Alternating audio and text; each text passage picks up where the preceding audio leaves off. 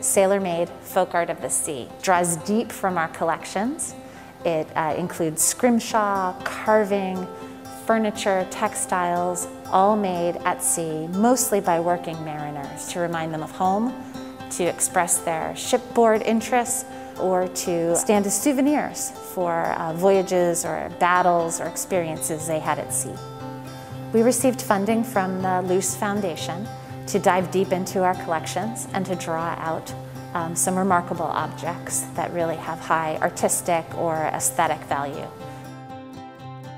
Our goal was to bring forward these objects that were all made at sea by mariners who were working in very tight quarters with very limited materials and a lot of time on their hands, something that we can all relate to recently.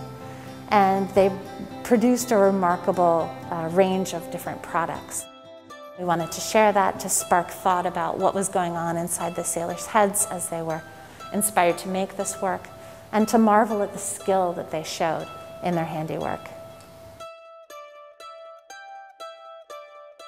I hope that the visitor takes away marveling at the skill that these sailors had in the work that they made, connecting with them a little bit more on a human level of thinking about common thoughts, about home, about how do you remember a really important event in your life, and what do you do with that creative impulse that we all have inside of ourselves.